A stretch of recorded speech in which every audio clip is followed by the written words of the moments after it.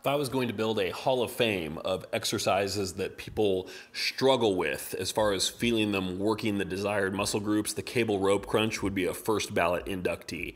And the reason is because everybody turns it into a hip flexion exercise. So to correct that, you'll notice what's happening here is the angle of my hips is largely pretty constant throughout. What you'll see is that my back extends and even hyperextends right here in the stretch position, and then I'm just looking to curve the spine and force the abdominals to crunch. Think of yourself, visualize, I always tell my clients that you are a Gumby doll and you're trying to fold yourself in half in the middle of your abdomen so your shoulders come down and touch your hips. Obviously we can't do that, but that's the motion that we want. You want to curve that spine, and that's what your abs do. That's trunk flexion, and that's what the abdominal muscles are there for. So keep them sucked in, keep them tight, curve that spine, bring those shoulders down towards the hips, but keep the hip angle constant.